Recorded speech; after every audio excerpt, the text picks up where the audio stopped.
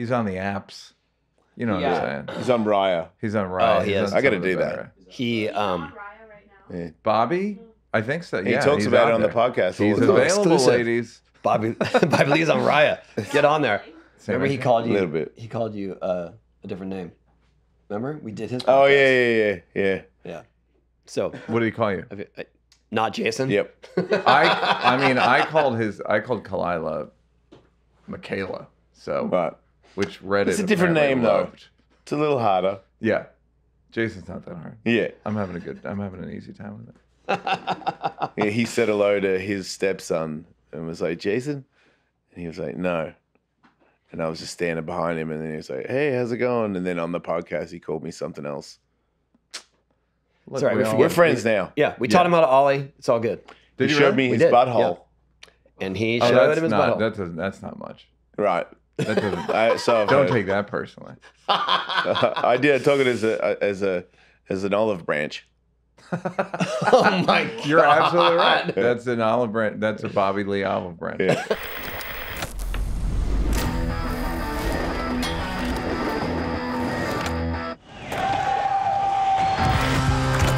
Welcome. Here we go. And I'm not Tony Hawk.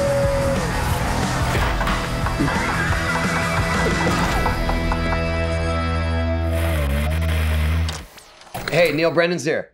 Yeah. We're Hey, talking about buddy. you. We're not talking about Bobby Lee anymore. Yeah, no, I'm done. That's enough. What do you say, boys? We're happy to have you. It's nice to be here. I feel like when it's 2 against 1, you have to think, could Well, it's not I fight versus. these guys? Yeah. Well, it's Hawk versus Wolf. It's not Hawk and Yeah, we Wolf fight each versus other. Oh, you guys you. fight each other. Right. Yeah. So I watch. Yep.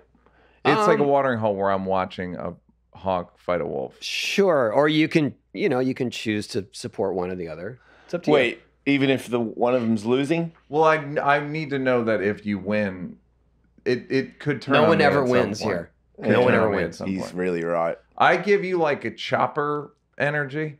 Oh, you know Chopper Reed? I mean, I know of him as Yeah. an Australian. You and I are physically sort of in the same weight class. Yeah. Yes. Whereas Agreed. I feel like you'd curb stomp me or something. I'm not a curb stomping guy. I know No. I give just off looks that like it. vibe, yeah. Yeah. But I'm pretty friendly. Okay, great. I'll show you my butthole if it comes down to it. That would be an olive branch. I'd be like, wow, he's reaching out. As we've learned. I'm going to decline that offer, but thank you. Have Right. you? Well, how much nudity have you seen of each other? No one can avoid Jason's nudity. Let's put that way. Wait, what? I didn't know. Man, I did. God damn it. What did you let it out? He does. Let's just leave it at that. Okay. I feel like there's a good amount of nudity in your world. In like in like skateboarding, Yeah. Jackass. No, there type isn't. stuff. Oh, I would say isn't that just Jackass? Like, I would skateboarders say- don't. in the days of yore, yes. I mean, that was always skaters were pretty outgoing. What's hilarious about And you is hilarious. there was nothing before you. So it's like days of yore. It's like Oh, there's plenty it's before all me. days of, but not much. I mean, there is. There's a guy. Let's put it this way, Bill Weiss, who Yeah. is He did naked 540s. yes. One time he did a Right. naked 540 with a legendary ghetto blaster. skater, started his own company. Like he's funny dude. He's a legit skater. He was notorious for doing McTwists naked. And when I say naked, I mean like no shoes, nothing. Yeah. Great. He did it with a ghetto blaster pretty on his gnarly. shoulder one time. Butt naked. Yep. He's a great guy. Shout out to yes, Bill Weiss. those things existed, and then of course Jackass raised the level. I want you to feel old. You feel old, I'm right? super old, yeah. Okay, great. But I'm saying like there was Wow. very little. Thanks for showing up. There was very little skate culture, but I feel like not like you started it, but like it. You're like the Moses. Oh, okay. Well, thank Do you you. know what I mean? Like there was like God. I don't know who God is, and then you were like the came down. I This just is Tony Elva God. either or Jay Adams or There was another guy, there was Yeah, another era that were legendary, but skateboarding wasn't legendary to the mainstream. Like Tony was the first person to be Yeah. for sure the best guy in skateboarding, And then skateboarding got big, and it was like, so who's the best here? And Right. it was I him. think there was a shift, though. I would say late '90s, early 2000s, where skating before that was only for and about skaters. If you like skating, then you were a hardcore skater. There was no leisure skaters. No one was doing it, or there was no fan base for skating Okay. unless you were truly in it and doing it actively. Oh, got And it. then Like at the only some people that point- came were other skaters, basically. And then at some point, like in the 99, 2000 era, that changed. So there were fans of skating, loved the culture of it, the attitude of it, the DIY aspect, the fashion, the music, everything. And then they didn't even necessarily skate. Are you looking for a delicious and nutritious snack that packs a real protein punch? Crack into a good source of protein with tasty, healthy, wonderful pistachios. Each 1 ounce serving of wonderful pistachios contains 6 grams of protein, giving you over 10% of your daily value.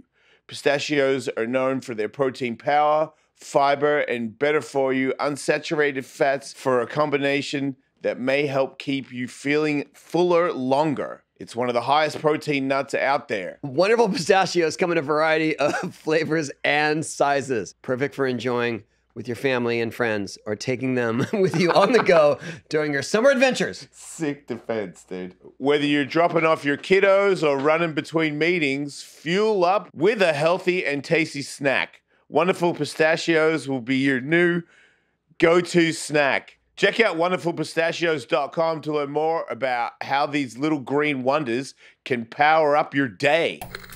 You know what's interesting about you and again, this we'll talk about me in a second. I can't wait. You're gonna love it. Is that you seem so like a good, like you don't seem like skatey values, but knowing you or like. But especially having watched the documentary, I was like, "Oh, you're as much a skater as anybody. I hope you just so. look like no." But I'm saying you're obviously like the avatar for skating. You're amazing at it. But I'm saying the attitude, the thing that you said, like the DIY attitude part of it, you just look like you're the administrator. Do you know what I mean? Yeah, I get it. But you're just as like gnarly as everybody. He's the gnarliest. Yeah. But he did seem like you look like, oh, that guy. Like if I was playing, say, Which Tony one is Hawk the skater? skating, Yeah. like you'd be, you know what I mean? Right. Like I'd want to get to him. Yeah, he's so good. He didn't need to like put on the look at me. I'm a crazy guy suit.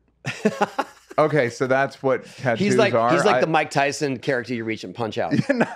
Yeah. From the That's skate what- games. You yeah. got to beat Ellis. Yeah, exactly. No, but you seem like you're like the first like board. I get you, and then I'm I like, get but it. one Yeah, day I'll that's be fair. Jason. That's funny. I've never actually heard it put like that. But Yeah. You get a piece of every copy, so it's good. Don't worry about it. Don't worry. You're gonna be fine. You're gonna make it through this. Speaking of getting a piece. It's right. Yeah, go on, please. No, I was going to talk about when we met because we met and I recognize you as working on Chappelle Show. Yes, we met in 2004. Yeah, in Miami, the first time, right? Miami, yes. And my life was so insane. I didn't remember it very clearly. I barely remembered meeting you, and I was like, I played the video. I was like a fan, and then you were like, "Hey, we met before," and I barely because it was at the VMAs. It was chaos. It was at the VMAs. Yeah. Pharrell had a party. It's back when Pharrell was a musician, before he was the head of Louis Vuitton. The designer of the worst shoes ever invented. Which ones? Ice cream. Oh yeah, these are Pharrell Adidas, and they're very comfortable. They figured it out, but Yeah. you don't remember ice cream? I didn't buy any. Yep. They weren't good. They're a bit clowny. They appeared shitty, or they They had a lot of colors. Yeah, they did. They had an audience. Yeah. Look, I think that dude's cool. The shoes were real bad. That was a bad idea. Look, take nothing away from the guy. He's made a lot of great stuff. Everything else. And We all also, got- like, look, he was cutting his teeth. Yeah. And now he's head of one of the biggest brands. Yeah, So- we all have duds. People didn't Yep. love the new line for LVMH. They said the Louis Vuitton was a little Minecrafty.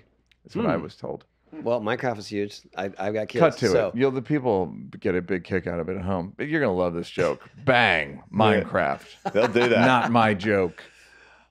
So we met at a party in Miami, and it was So it was VMAs, crazy. It was chaos. The whole town was taken over by that's when the MTV Video Music Awards was the biggest thing ever. And so we got invited to the party. My friend Greg was there. He's the one who saw you. Yep. And he's like, I'm pretty sure it's Neal Brennan from Chappelle Show. And you're massive Chappelle Show fans. Still are, obviously. And so then we approached you and you were sitting there and it was just, everyone's just partying and, it's Miami scene and you're just sitting there. And so we ended up just having a super quiet conversation with you outside of the frenzy. You know what narky energy I have? Listen to this. I've never been offered cocaine in my entire life. I was going to ask that question. I'm a comedian and a commercial director. Do you have any idea the level of narky energy you got to have? Yeah. Never. I've barely seen it. You've barely seen it. Anytime I've seen cocaine, I walked in on it. Yeah, and they were trying to put it away because you came in. It's not what you think. Yeah. I'm obviously super cool, but I don't get, and the fucked up thing is honestly, I would absolutely do cocaine if given the opportunity. Okay, that's where we differ, because I have the same experience. Rarely have I ever even seen it. I know it's around. I always used to put the cocaine away when he was coming. But I know, and I can just tell by this. Store it up here. Whatever I could do, I'd be like, oh no, Birdman's coming, stash the bumps. But I've seen that on the nostril for sure. But same, I was just like, nah, I'm not. But if it was offered to me, I never did. I never did it. Yeah, never. I did it. I did this once. You did a gummer. Yeah, I did a gummer. I don't even know what it's called. A gummer. I did a gummer once, and I think I snorted it once. Nice. And I gotta say, it was. Wait, you think you did a gummer, and then you think you did a bump? There are two different incidents. Yeah.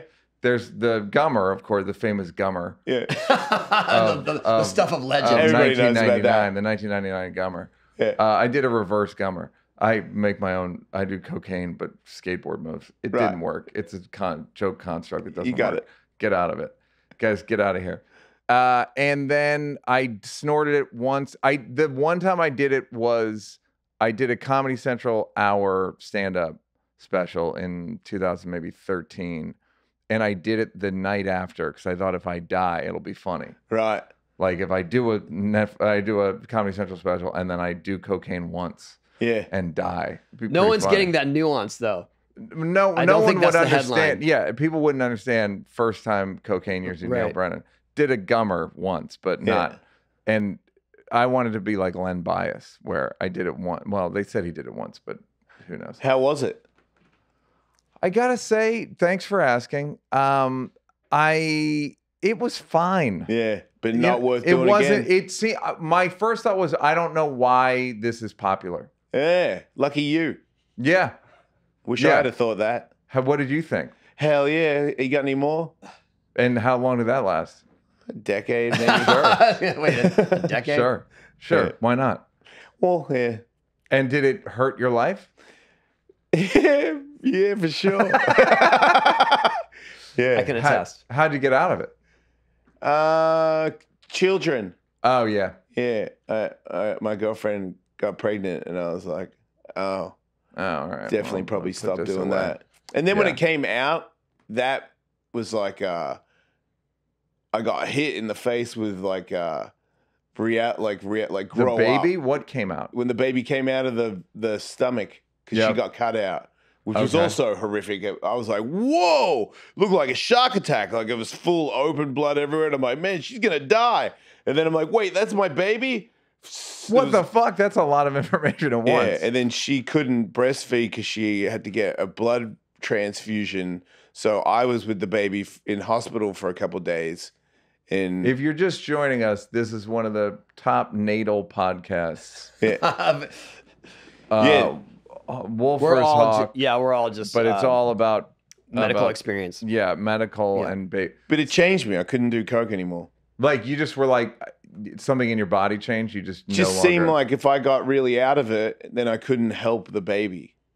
Like, what if the baby needed me right now and I just did a bunch of bumps, you know? How long will that last?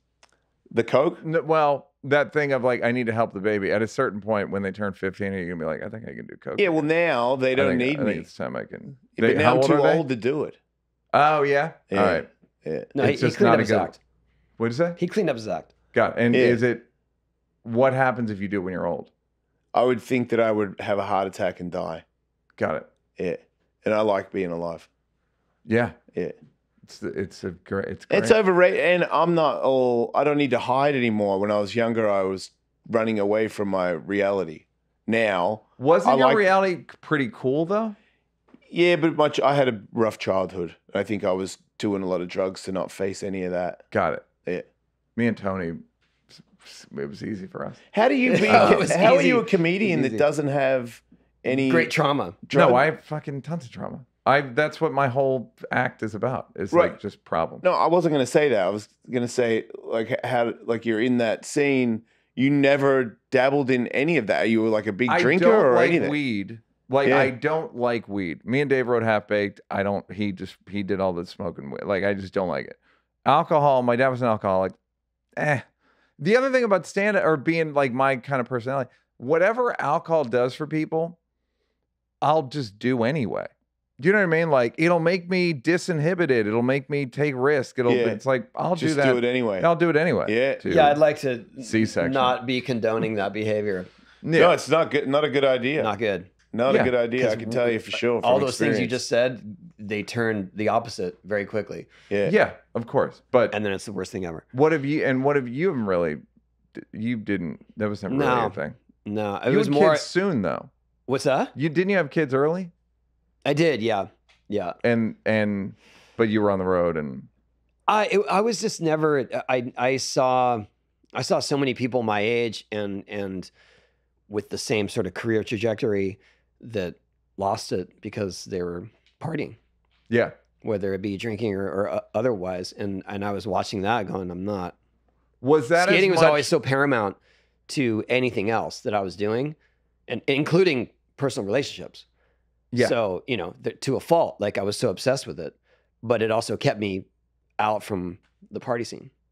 Was part of that competitive? Oh yeah. For sure. Like, well, I'm not because the only way to succeed when I was young was to compete. There was you couldn't be a YouTube star.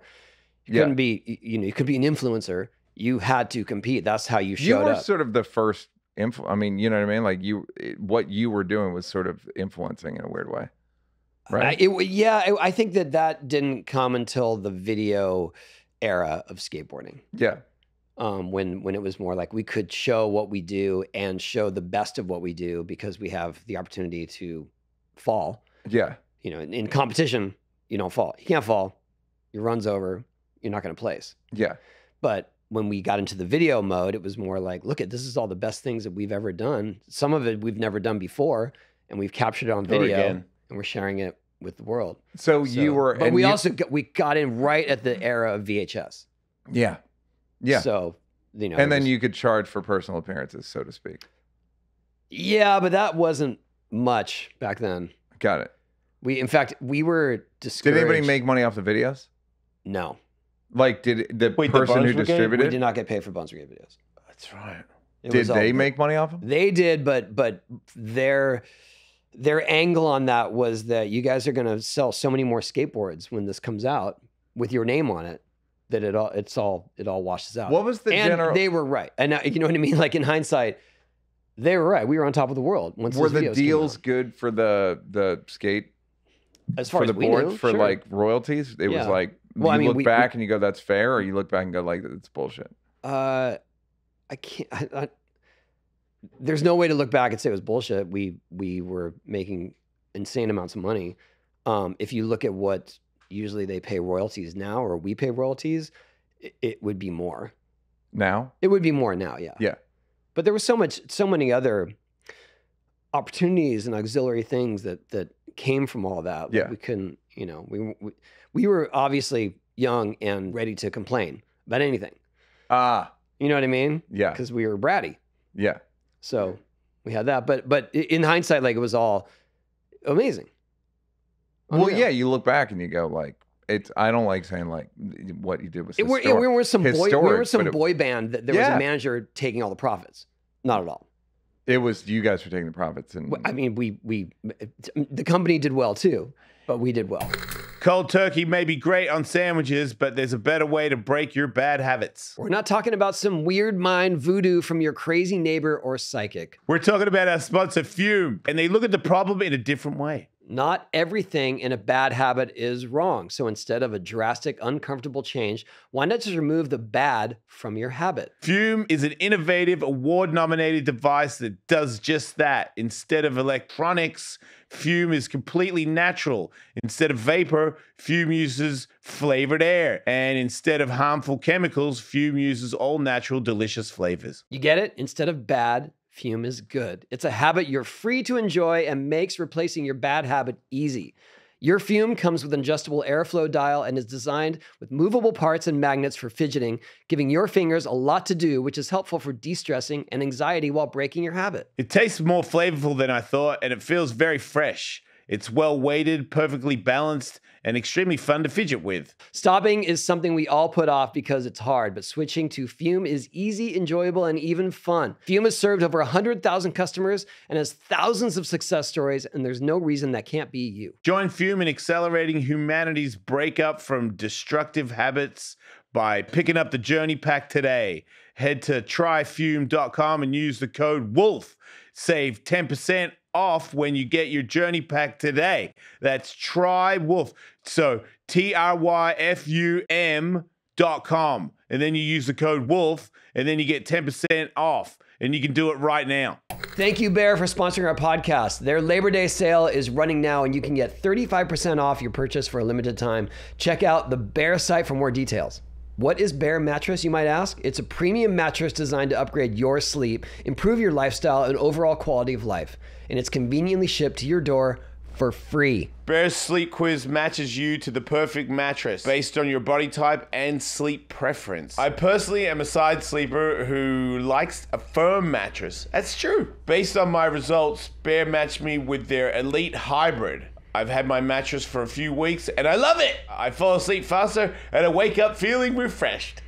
Bear delivers your mattress right to your door with free shipping in the US. The mattress comes rolled up in a box and it's easy to set up. There is a 120-night sleep trial to test the mattress out and ensure that you love it. It's pretty crazy how you take it out of the box and it goes turns into a mattress. Bear mattresses include a lifetime warranty and they're offering financing options and flexible payment plans. Bear's Labor Day sale is running now and you can get 35% off for a limited time, though you can always click the link below for 30% off. Just visit bearmattress.com/HawkWolf. That's right, to get 30% off your new mattress with the code HawkWolf. You know how to spell that? HAWKWOLF. Put some respect on it. And he's a skateboarder, and the team, the tour, those guys were the best of the best. When the Bones Brigade tour came, everybody shit themselves, and they went all around the world, and he was the best guy on that team. So it was like, should he got money off the video? Yeah, he should have for sure. But all in all, like his day-to-day life at that point, it'd be pretty hard to find something to argue about. It's like, I'm flying around the world, I'm making tons of money, because back then the board royalties, there was only like 20 people that had a board. Now there's hundreds. We were just expected to do those tours too, so we didn't even question it. Expected by who? By Bones Brigade? By the Bones Brigade, yeah. And I remember the going rate for a Bones Brigade member to go do a demo was $300. Anywhere in the world. Anywhere in the world. Tokyo, you're getting $300. Doesn't matter, $300. Yeah. And at one point I got kind of full of myself and complained to Stacy, like, Stacy, we can get more money. People are offering me $1,000 to go show up. He's like, oh man, you can't do that. You're going to price yourselves out of the market and no one's going to want you guys to do demos going forward if you charge that much. He's quick. Are you cool with Stacy? Absolutely. Okay. Yeah. So how does he explain it now? It's just a different beast now. Yeah. But back then it was more, look, you go to these places, you go show up at a shop, skate in their parking lot. That shop in turn sells a shitload of Bones Brigade decks. You guys make money. That's how this works. Which is true. Sure. Yeah. Yeah. Nobody else we're not seeing, we don't have that attitude of delayed gratification at the time of our lives, but it was fun. Yeah. And it's like, what else were you going to do? Exactly. Yeah. What else are we going to do? But let's talk about you. Yeah. No, of course, please. Enough about us. He's good at that. I know. No, I'm not even trying to define. I just am genuinely curious about people's like lives and shit. Yeah, I mean, but our audience kind of knows that story. Oh, all right, good. Great. Well, yeah, maybe not to that extent. I've never told our pricing back then. I love asking people about money. And that was all built into our contract. You're not supposed to, and I'm. But that was built in our contract where it was like, with it. if you guys want us to provide insurance and other stuff, you're not going to just pay your royalties on your skateboards. You're contractually obligated to do these exhibitions that all sort of amortize out at $300 each. So That's so funny. Were they 7 days? Like 2 a week? If we were on tour for 5 weeks, we were doing at least 5 demos a week. Did the money seem like were you like, I'm making $1,500? Like, nah, we were just in it. I mean, also we're traveling the world. Like, yeah. We got fans. Or right, meeting but girls. So it was exciting, and you were just like, this is great. Yeah, it was all kind of a dream. But at some point, it got exhausting. Yeah. It was like, dude, don't we have a day off? We haven't had a day off in like 4 weeks. Yeah. We're guys like painkillers and no, it wasn't back then. Oh no? All right. No, So it wasn't like the sports injury shit? It wasn't like wrestling. No. Yeah. We didn't have the resources. Or the insurance. Couldn't afford Vicodin. Nothing like that, no. Not at all. It's just people weren't people that did the demo didn't stay up all night at the strip club. They didn't. It was just like younger. No. It was like a younger crew of athletes, like the best of the best. They were still kids. So you're like 19? Let's put it this way: the biggest talking to we ever got as the Bones Brigade team was, look, you guys, we're all 16, 17, and it was like, you guys can't be hanging out with girls that are underage. And you're like, but we're underage. But they're our age. Yeah. You know what I mean? Yeah. So I think there was some incident that happened. I wasn't part of it, but you don't know anything I think there was an incident that happened that was like nothing could be. I was very much asleep, and there were people that will corroborate that. Yeah. No, it was not on my. We had different crews coming in and out of the tour. It was the crew before us. Yeah. Something happened. I think someone was underage, and they ended up going with the team to the next city. Great. So their parents are very worried. Sure. Understandably. So that's when we got our. As a parent, you get it, but as a cool guy, you're like, you coming or not? I don't know. You want to be cool or what? Let's get the meat of this thing. Let's get the meat of this podcast. Our first encounter was based on your connection with Dave. So how did you get working with Dave? In 17, 18, I was going to NYU Film School and working the door to Comedy Club in New York. So my brother's a comedian. So I mean, at age 17, 18. I was age 17, 18. Okay. And the only other guy my age was Dave.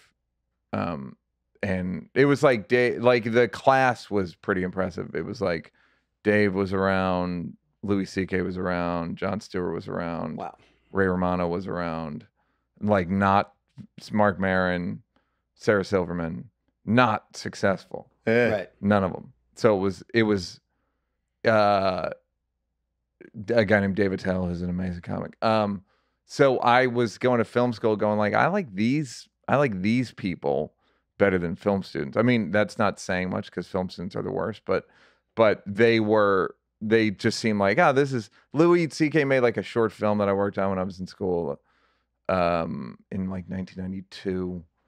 And so then I just dropped out after a year of NYU. I also realized at NYU, like they're never going to let me direct something if I'm just like, yeah, I'm 21 and I'm from school. They're not good.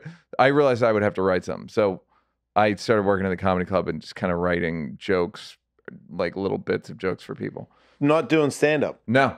I didn't do stand-up till like I was 32 or 33. How many years did you write for stand-up before you? No way. Yeah. And you never had the urge? I did it once when I was 18. It wasn't good. I did it when I was 23. I was pretty good. I would do it, and then I'd be like, such a low impulse to want to perform. What a bunch of animals. And wow. Then, so that was your attitude that stopped you from doing it? It was my version of hiding, which is like, well, I don't want it. No, that's for them. I'm more of a, yeah. So it was, and it also would have been harder to just be a comedian than writing. Why? It would have been harder in certain ways and easier in other ways. Harder in that I would have just had to like start from square one with writing. I was writing for TV shows. I wrote for MTV Singled Out, of course. Wrote for all that on Nickelodeon. But if I had been a comedian, I would have had to go like open mics. Whereas as a writer, I was like doing pretty well. Okay. Doing like not bad. And then me and Dave wrote Half Baked. So that was like another sort of like level up. But how do you approach the comics that are at the club with, hey, I'm going to write a joke for you? I just would say, like I said to Dave recalls it of me telling him and him being like wincing. Because when it's like, hey, it's just unsolicited advice. Yeah. So wincing, but like it was pretty good idea. So it was like he could like, oh, okay. And then we would do it, we were like friends. So it'd be like, hey, I saw that joke, maybe. And then Half Baked, and then that didn't do well. So I love that movie. Thank you very much. I watched it thousands and thousands. Did you help Dave with Nutty Professor? Not a word of it. I saw him that night, and he was like, "Yeah, I just did this scene, and like Eddie's there, and he's fat." And I said, "Like, who's sucking whose titty?" He told me what he said, and I was like, "Oh, that's really funny." I never thought it would be in the movie, if that makes sense. I was like, that's a fucking kind of a crazy joke, but they used it. And then we did Half Baked, and then that didn't do good. So we kind of like, there was a little fissure, and then we came back together for the TV show. But in that time, I was writing movies that didn't get made with a guy named Mike Schur, who created Parks and Rec and Good Place, and he's gone on to do great stuff. So I've been lucky to work with good people, and then so when you came back together with Dave, and then you guys were like, okay, we're gonna do TV show, a TV show. We're gonna do Playboy After Dark. That's what we wanted. Got it. And I got invited. I think I told you this a long time ago, but I got invited to the premiere of one of the first episodes. Yeah, and it was such a random invite back then. Well, it wasn't. It was also. Shit was really disorganized. Like, do you remember? Like, sure, but I wasn't really on the radar of those kind of invites at the time. So I was like, oh, someone actually is asking for me, not because they put it out to a pool of publicists or whatever. Like someone in that camp I would assume, because like, Dave skated. Dave skated, yeah. And in fact, I skated with him when I was like 30 and fell. down a ramp. I was just going down ramps. Hell yeah. And I fell and landed on my lip. Tooth went through the lip. Oh. And then there was a baby. I'm kidding. And I had to get stitches, and it was all. You shouldn't start skating when you're. Was that a when wrap you're 30 for your skateboard career? That was more or less the end. That was it didn't seem that much fun after that. Although the fact that I was going down ramps is insane. But, you kind of go, oh, I guess I can do this. It happens. And I kind of could. If it's not your life and you go through a traumatic experience on it, a lot of people decide that that'll do. Yeah. Whereas you started when you were a kid? Yeah. It was different, Like it was my whole life. I couldn't see my life without it. So by the time I broke something, I was like, well, how long until I can get it to work again so I can skate? There was no, you should really contemplate. I remember a guy that skated for at least 4 or 5 years, and he broke his ankle twice. And he was like, I'm done. And I remember, I was drunk, but I was like, what is wrong with you? What do you mean you're done? Like, it's just 2 broken ankles, like big deal. Yeah. And then I was like, well, yeah, dude, he's not, like now when I look at it, I'm like, it wasn't his sensible whole lot. Yeah, it was a good idea. Yeah. Hey, Jason. Yeah, mate. Fall is right around the corner, and HelloFresh is here to help you plan for the busy season ahead with tasty dishes delivered straight to your door. Banish the end of summer blues with HelloFresh. No need to stress about how you'll handle it all this fall, because HelloFresh takes care of the meal planning and delivers pre-portioned ingredients right to your home. So whipping up a homemade meal is a cinch. Yeah, man. HelloFresh. It's like saves time and it's got all the cool ingredients, all fresh ingredients. It's good. And then you can have dates and you look like you're sophisticated. What ingredients? Potatoes and steaks and like all the vegetables and stuff. And they're fresh. Get it? Mozzarella crusted chicken. Yeah. And like shrimp risottos and stuff. A bunch of stuff. So go to HelloFresh.com/HVW50 and use code HVW50 for 50% off plus free shipping. America's #1 meal kit. Well, all right. Well, you said something earlier that I wanted to ask you about, and you can probably from the same point of view, the thing of putting skating too high in your priority list. I would assume you also see the upside of that. Of course. Oh, yeah. Well, I mean, in terms of career, yeah, an opportunity. But that's like having a good career is very important. Well, there's a sacrifice. There's a lot of sacrifice involved in that. And for sure, my relationships fell apart because of it. It's not your sacrifice.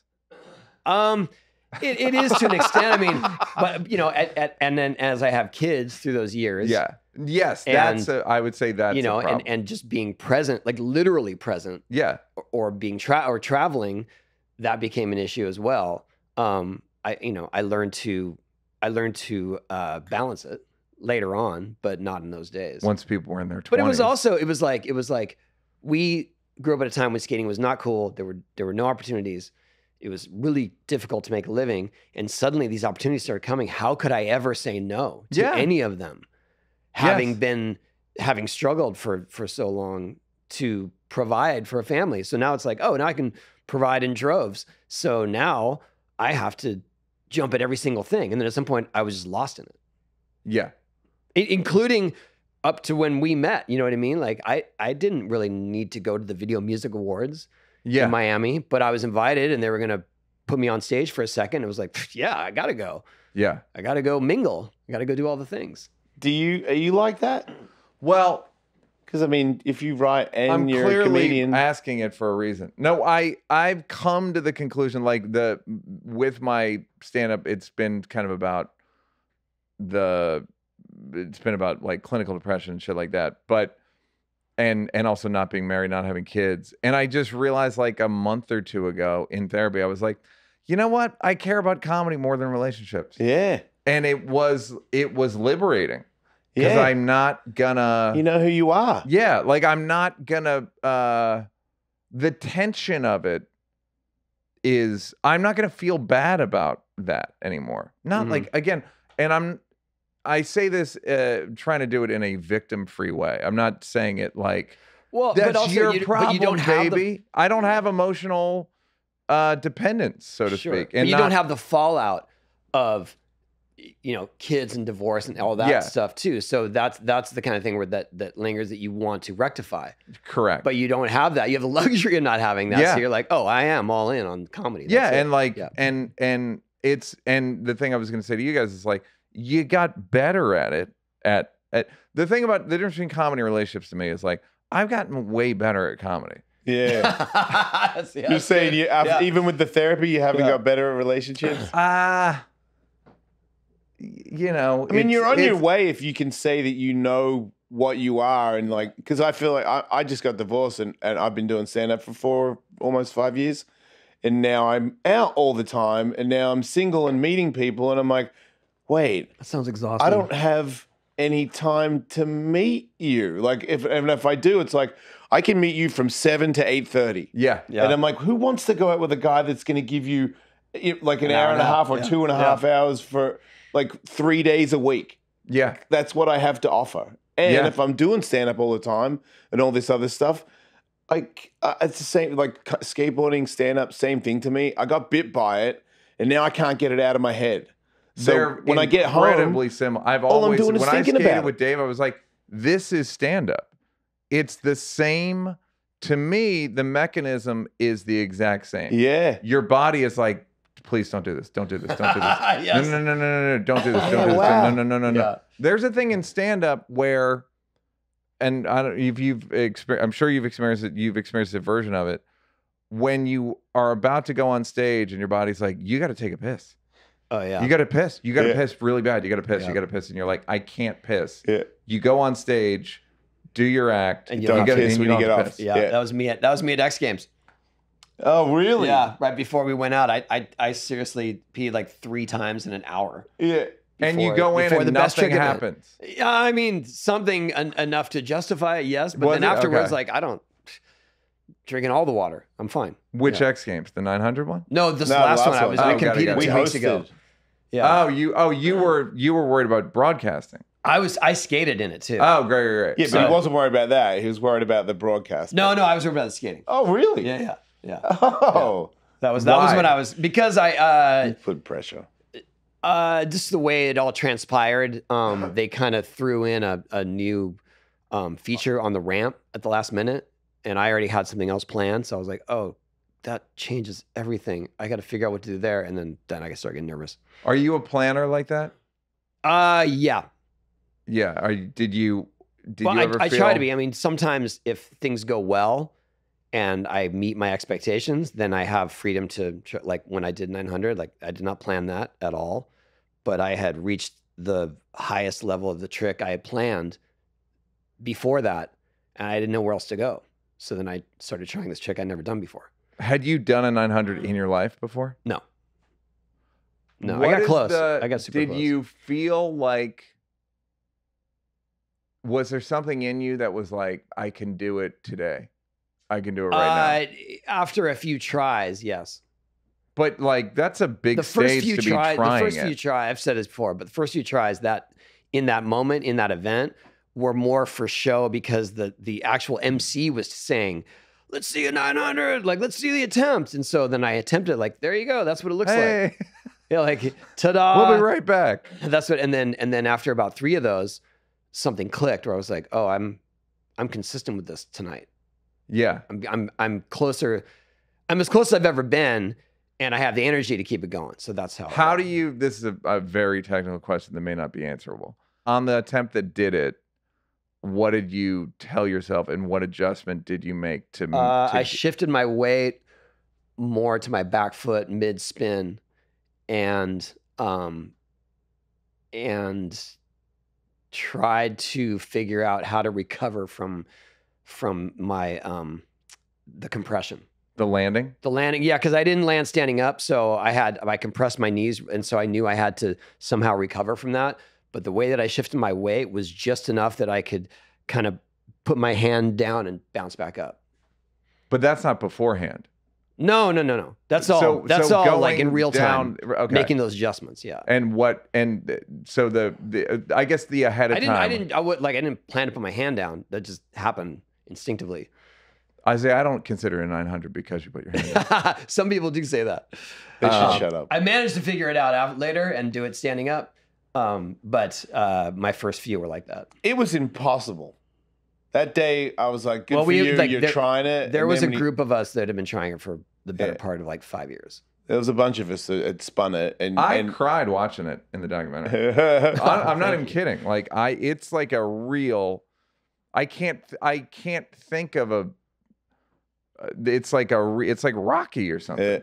He opened the door for like all of us that were there. I was announcing. I wasn't even in the contest. And when he did it, I was like, you can do it. Like he did it. Yeah. But two other skaters did it the same year. Before you? No, afterwards. After, because got it. he did it. Yeah.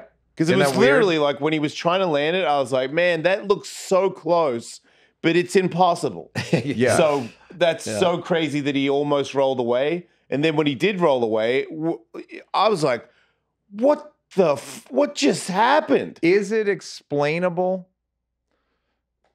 The difference between a 720 and a 900, like Is what it explainable? meaning explainable from what you have to think of as you're doing. Yeah.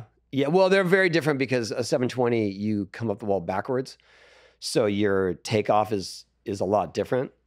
But on a 720, you only have to be blind to the ramp one time. On 900, you have to be blind to it twice. So there's a lot more in the feeling and the sense of spatial awareness. Mm-hmm.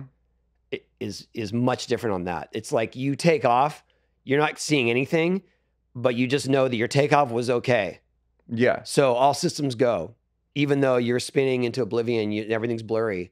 You're like, takeoff was good. Let's wait till the wall comes back around. Make sure it works out. 720 is the final wall. 720 is more like you can adjust it in real time when it's happening and see it. You can. It's the landing. It's the final descent wall, right? Yeah, because you have to know that you've spun enough, and you have to know that you're out of the wall enough so you're not going to hang up on the coping on the top. Because you're dead. Right. And that happens a lot. That's bad. That's nasty, I would think. That's real bad. And is it, Jason, as someone who's done both, or I mean, I guess broadcasting isn't not stand-up, but there's a description of stand-up in Steve Martin's book called Born Standing Up. It's the first 2 pages, maybe first 3 pages, and it's the best description I've ever read of doing stand-up. Yeah. Where he talks about how you're talking, and the inner, I always say doing stand-up is like peering out a periscope, where you're talking and you're like, doing your act, and you're also doing diagnostics at the same time. Yeah. Where you're going like, what the fucking, don't mumble this. Yeah. Don't mumble, you mumble this punchline. How fast, because skating from the outside, at that level just looks like you fling yourself and then who knows what, most of very 80%, calculated. But 80% of it seems to be in the launch, right? Sure. Am I wrong? But that comes with experience, and if you get a bad takeoff, you instinctively know. Yep. Yeah. And you can make adjustments. Yeah, you can make adjustments. The older you get, the less adjustments you can make. Yeah. Oh, that's funny. Yeah. Yeah. It's So not you actually can that know- funny at all, but yeah. Well, Right. no, something's pretty gone depressing. wrong, Yeah. but you're unable to make that adjustment necessary. What Yeah, age does that start happening? 50. Well, it happened to me at age 53 when I broke my femur. Sure. Yeah. But that seems like it must have happened way, like for most people. There were tricks that I had to let go of for sure, where I was just like, I'm not capable of that intricacy anymore, or that speed. And it comes down to like bones, ligaments, speed. Agility. Got it. It's less about Fast that. It's more twitch. like, So there's no, it's like basketball, you can get smarter and Yes. play, but it seems like with skating, it's like, Well, you're not playing anyone. So you can't Right. block there's no them or whiz and you set can't them fake. up. Like Yeah. there's, You can't like in fake the ramp. boxing, you can do that, but not in you skateboarding. can't. I wish we could. Yeah, right. Okay. So that's, To that's answer your fascinating. question, it slows down because I feel Slows it down, in yeah. comedy where I go, there's something I'm saying or something I'm about to say, and the last time I said it, I didn't do it right, and I made a note to make sure you do it right while I'm telling the story. Yeah. Which means it must have slowed down dramatically because I'm having 2 conversations. One in my head and one to the people.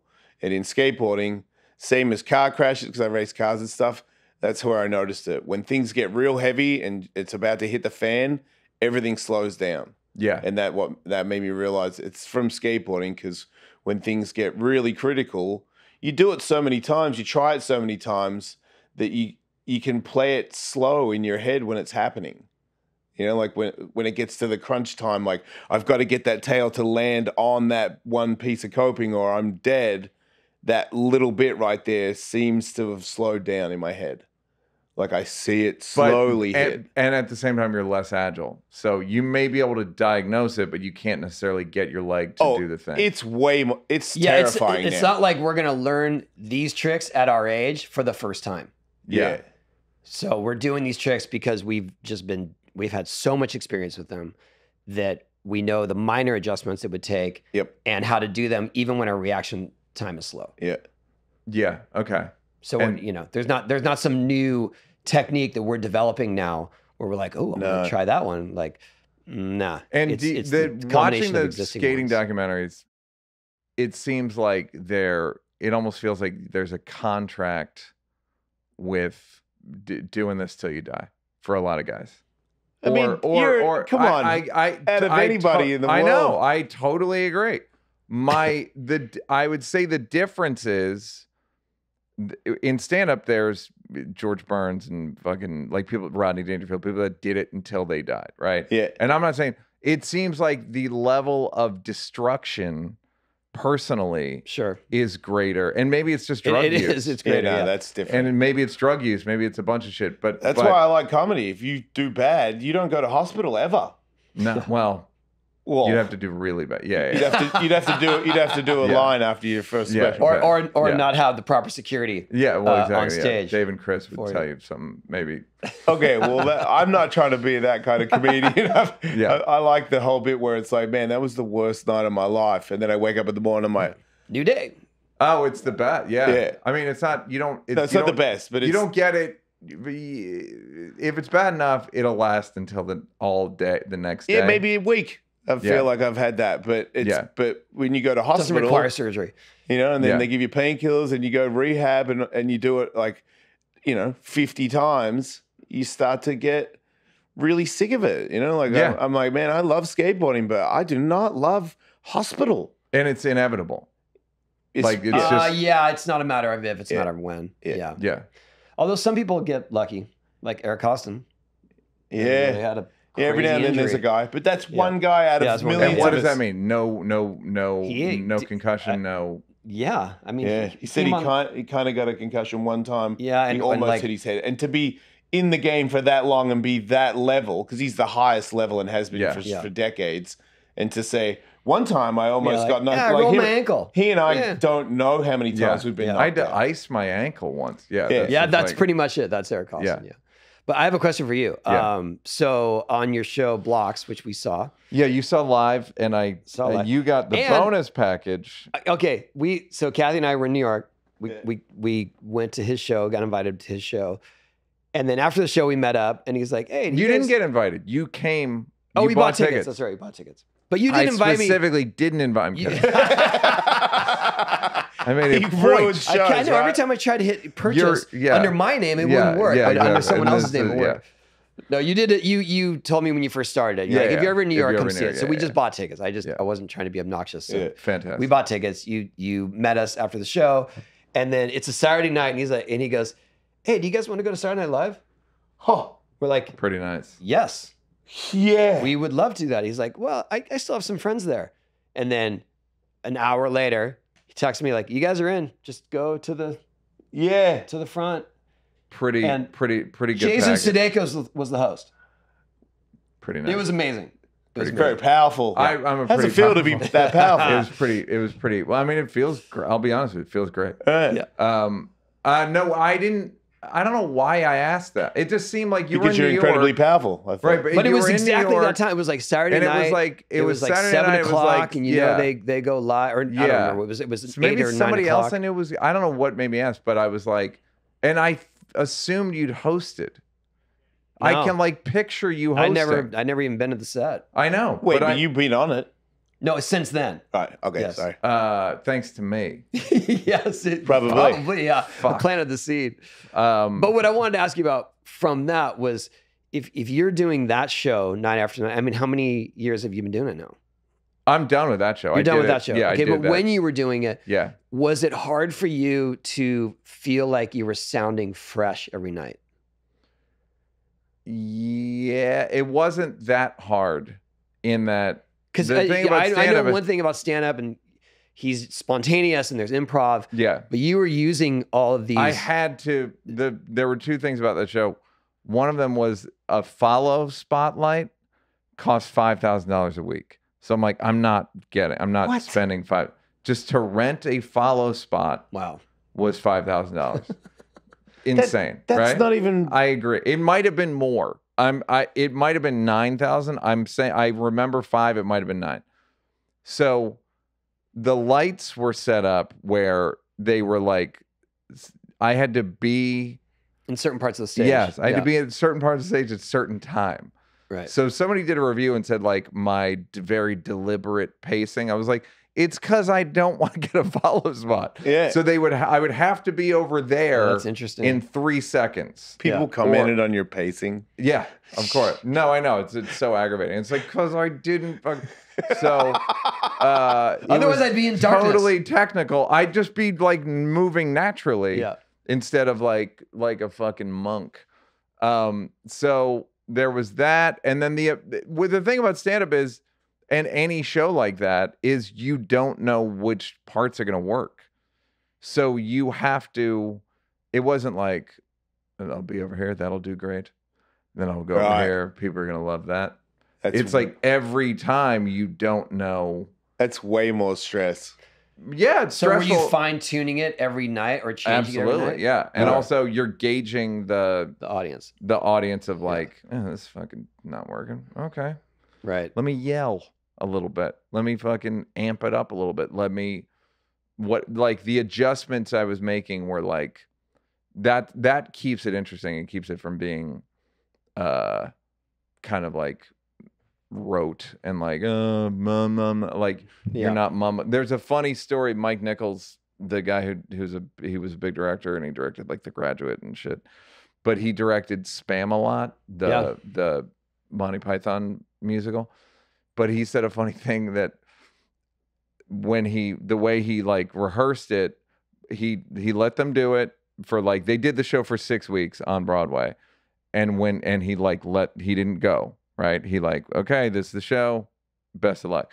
He let them do it for 6 weeks. When he came back, all the actors had moved 1.5 feet closer to the audience because they just wanted the juice. And he was like, get the fuck back. Because you just get like, that's the only thing that's new is the audience. So you're like, everybody, the whole one cast member moves forward and then all of them move forward. Like, well, I'm not going to let you be closer to the audience so that they technically hear your joke 1/4 second before mine and you get the laugh response. I didn't have any of that shit, but because I couldn't go past a certain point. But you said that sometimes when you're doing stuff, you feel like you yelling, like you're sensing to the crowd. If you were louder, that would get them into it. Yeah, Jason, absolutely. I'm sorry, I'm still really new. No, I know. That's what I'm saying. Like, there's things. Mulaney opened for Birbiglia's, and Birbiglia's like 15 years ago. Birbiglia's note was faster, louder. Just like it's real basic shit. It's basic human. I mean, I've told this story before, but the reason Chris Rock paces the way he does is because Eddie Murphy told him, if you just stand there, the audience doesn't have to look at you.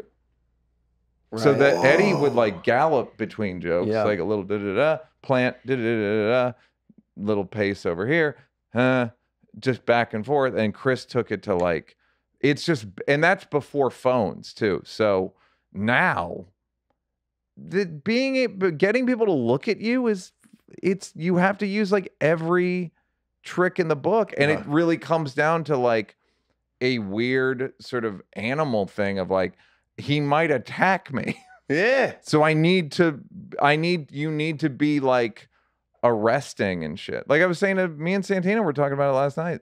Me and Santino both kind of bombed last night, right?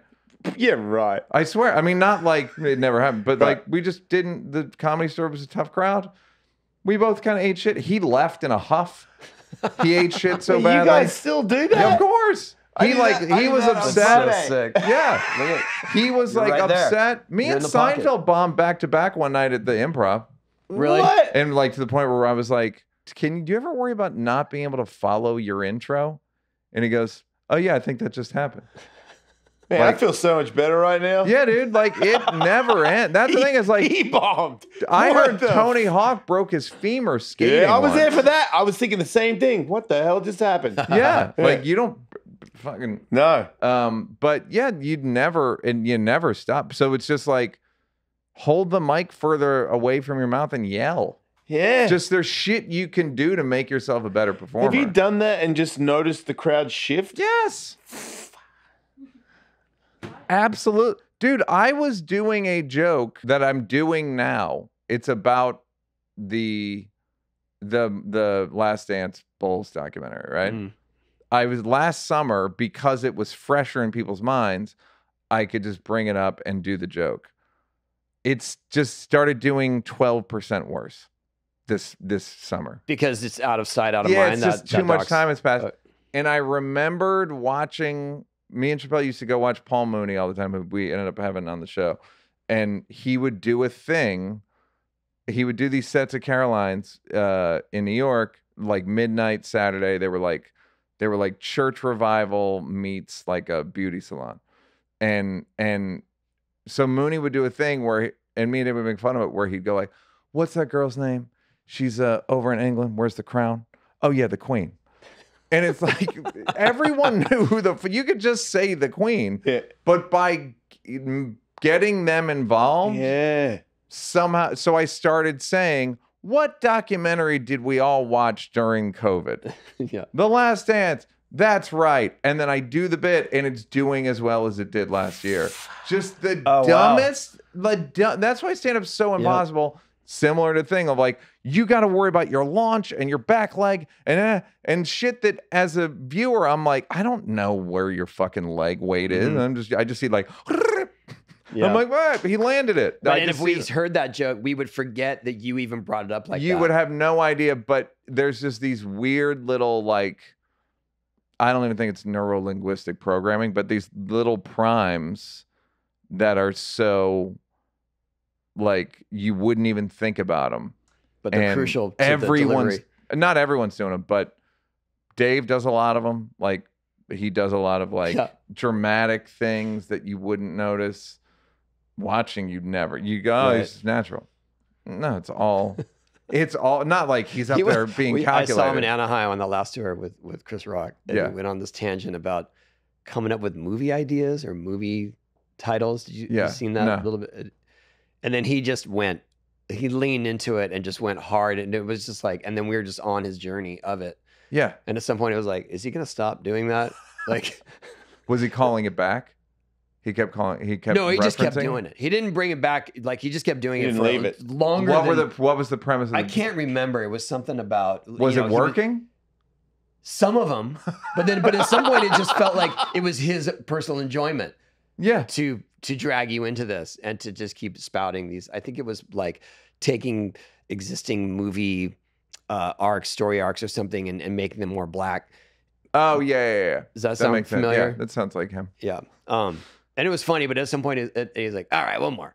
yeah. It becomes like a weird tick thing. But there's also that element of comedy where it's just for their, like Louis C.K. has said, I'm just doing this because I enjoy making you uncomfortable. Yeah. I'm not like, and money and fame and attention. That whole thing. I was just gonna leave it. They never bring that up. Huge part of it. Yeah. Like it's like when people go, I like pushing buttons. No, you're kind of an asshole. Right.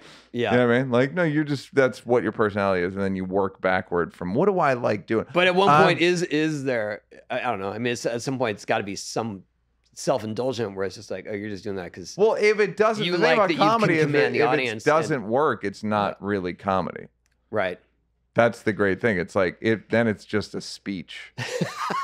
Yeah, I hadn't thought about it like that. Yeah, like then it's if they're not laughing. One time when I first started doing stand-up, I went in like the early 2000s. I was at dinner with a bunch of people, and I was like, oh, there was a club nearby, and I was like, I might go on.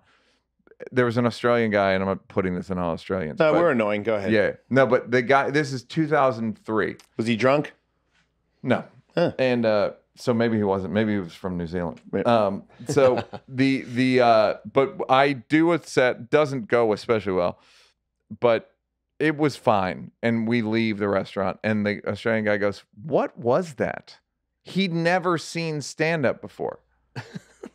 Wow. So, but the idea that there are people that have never seen it. Well, the funny thing about stand-up is a lot of people don't even really like it. Right. Like they just are like, it's kind of annoying. In that Steve Martin book, I read that book too, where he said one of his first times doing stand-up, there was a guy sitting close to the stage and was like, I don't get this. Yeah. People don't loud understand. Enough for that still happens. Him to hear. Yeah. And they don't.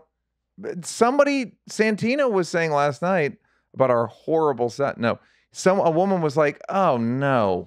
Yeah. At one of his jokes early. Yeah. Everybody was laughing. She goes, oh no. And he's like, just felt so bad. Yes. Man, I feel so. That happened to me. I told you in New York. I never did stand up in New York, and I went there the other day because we did podcasts, and I was really nervous because I'm in a different city. Yeah. And I got up there and started doing my stuff. He has a very specific brand of comedy. Sure. One girl in the front was just like, oh no, like absolutely not. And I was like, wait, you're You're not with me. You can wait. I can't say this. Like, am I offending you directly? Because I'm not talking about you. Like, Doesn't matter. And then it just turned into I did 15 minutes to this lady.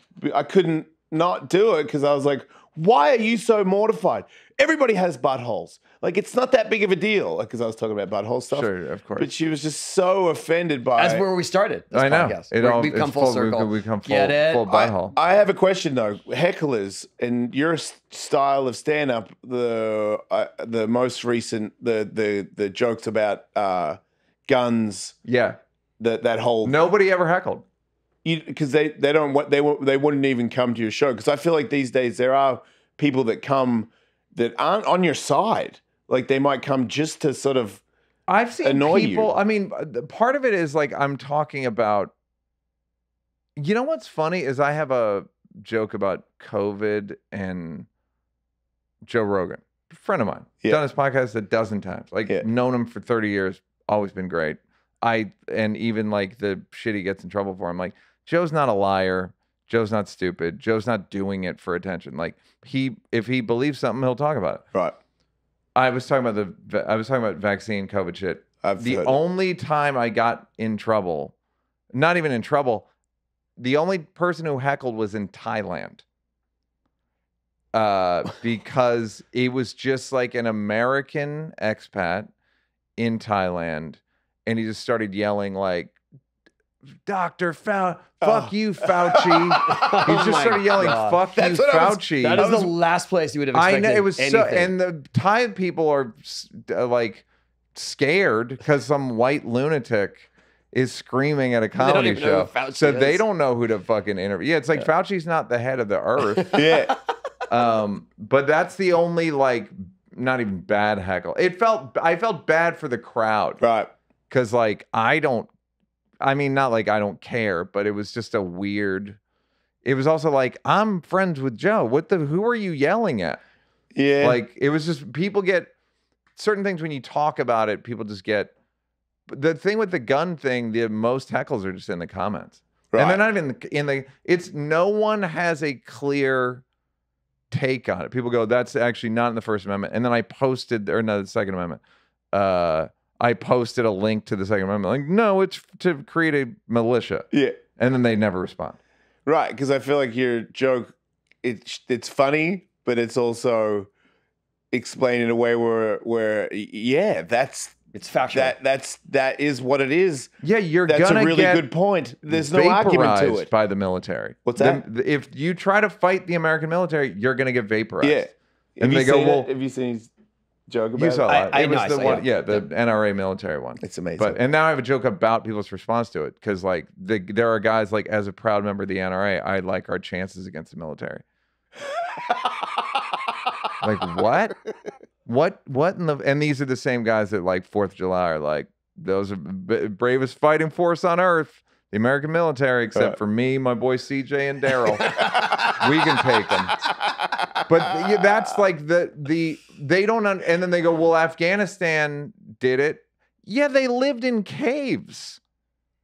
If you want to live in a cave, yes, you could technically outlast the American military. Yeah, not. But you're not. Beat them. You're not beating them. They're not. Where's American gonna? Where are they gonna retreat to? Right. It's America. They can't go anywhere. So in Afghanistan, they were just like, you know what, Afghanistan, we're gonna declare this a tie. You're up there with Vietnam and Afghanistan, and of course Iraq. That was a tie. That was one of our famous ties. And we're gonna get out of here. But in America, they're just gonna. Yeah. It's easier when there's no infrastructure like that. Then it's very easy to tie America. Yeah. If you want to live in a cave. But like, what are you gonna? If you want sovereign land with no, if you want a part of America that's got that's sovereign territory that's got no resources, no sewage, no electricity, yes. You can beat the American military. No Netflix in the cave. No Netflix. Then nothing. No sauna. It wouldn't take. Yeah. Once they see that Uber doesn't work, they'd be like, "This is stupid." No one's picking them up. You know what? I like. And they wouldn't be able to watch your specials. You know what? That's the biggest tragedy of it all. Yeah, that's. And they wouldn't be able to watch this podcast. They wouldn't be able to watch Jason do stand up on wherever you're streaming, Jason. Not ready yet, but yeah. Monday. Yeah. Yeah. Good. Well, you're realistic about it. Oh yeah. Yeah. I don't have a. I've been good at things before, so I know. I don't want to be. It's cool that you have specials and you're famous and stuff.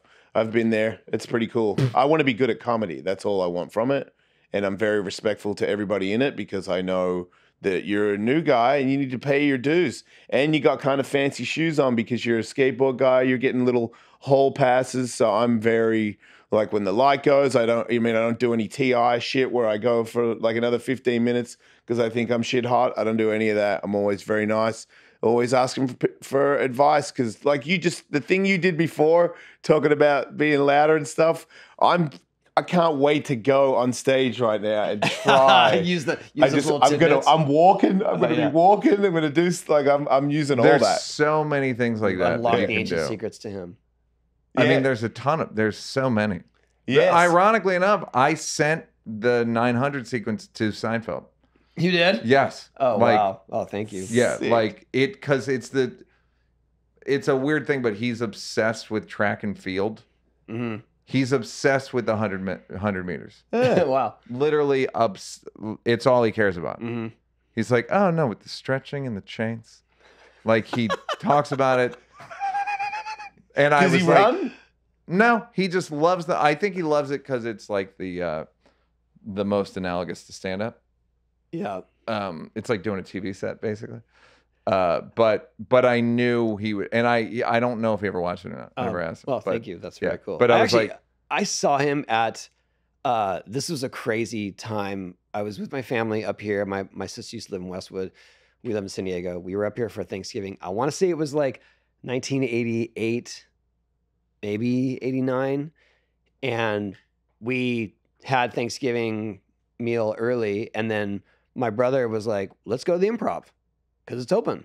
And so we just went, and it was just a random night. Seinfeld showed up.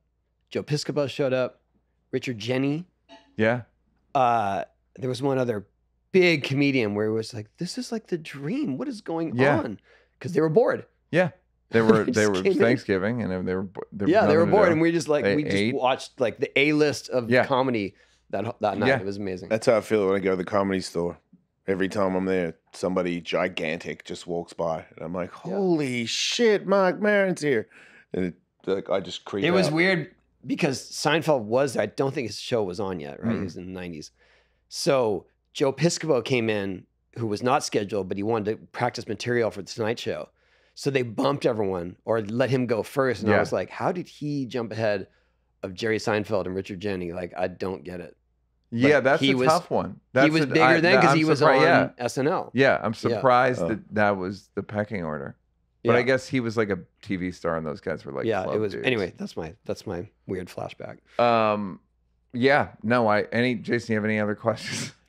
No, but Stan, I think we're out of time. Yeah. Oh, are we really? We are. Yeah. I don't know. I think we filled it real nice. But, I don't want to learn no dead zones. If you give me any more information, the first bit might leak out because I hit my head a lot. So let's just stay here. Oh, so you want me to tell you again about? If you give me any more pointers, I'm going to lose the first one. Little bits. Yeah. I'll see you in a couple months, and then you can give me another couple of gems. I'll be like, do stuff with your hands. Like, what? Tony, you can move your hands. He's gonna ruin me. I'm gonna start doing. You're gonna start doing Ricky Bobby. Why is Jason doing? I don't know what to do with my hand. Is this comedy? Is this funny? Am I doing it? Basically, yeah. I'll try it. Well, thank you for imparting your wisdom. Of course, it was great to be here. You're both good boys. Appreciate it. Me and Tony are doing a crossover. He's gonna come do my podcast blocks. Now streaming. It's the price I pay, Jason. It's the price I pay. Yeah. I just want to say thanks for being so funny and giving the world your genius. Oh, thank you. Appreciate it. It's my pleasure. Inspirational motherfucker. Bullshit. Yeah, Sorry. Thank you. Been a fan of your work since we met. Since before we met. Yeah. So thank you. Yeah, and vice versa. Appreciate it. Right back at you. All right. That's it, everyone. Like and subscribe. Blocks, Neal Brennan, his podcast too. And on Netflix. Type in NEA and it'll come up. You'll find him. See ya. Google it. Bye.